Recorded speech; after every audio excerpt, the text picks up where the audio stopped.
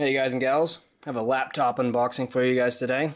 Now this is more of a general purpose laptop. It's actually basically the cheapest one you can get that's new and that's still decent. So my father wanted one for his business for work, but he's only going to be checking email and internet and stuff like that.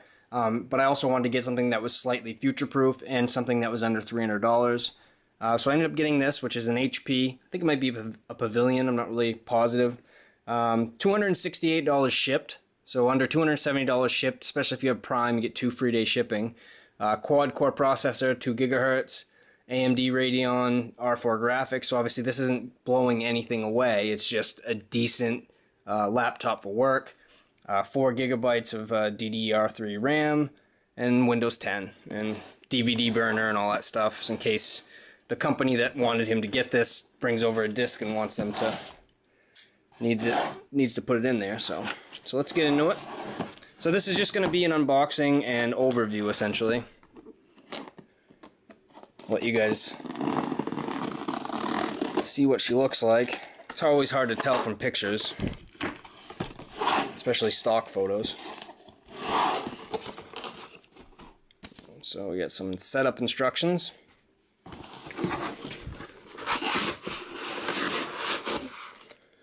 And the laptop, I should have mentioned this is a 15.6 inch laptop.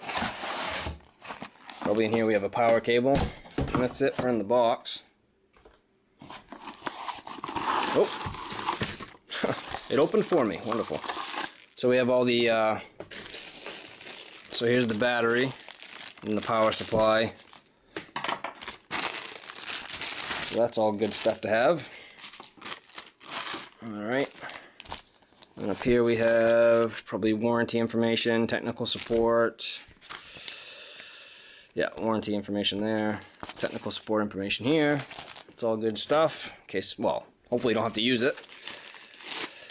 Some foam protectors on the ends. And then an HP seal, which is good to let you know it's never been opened.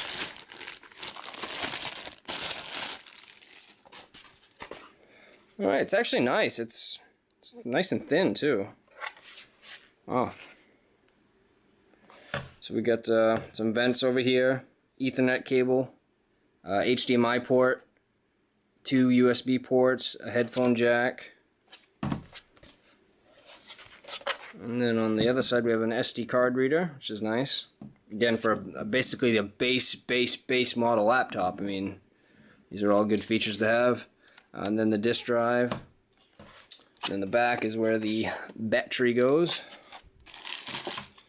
Put that in now. So it just slides and pops in.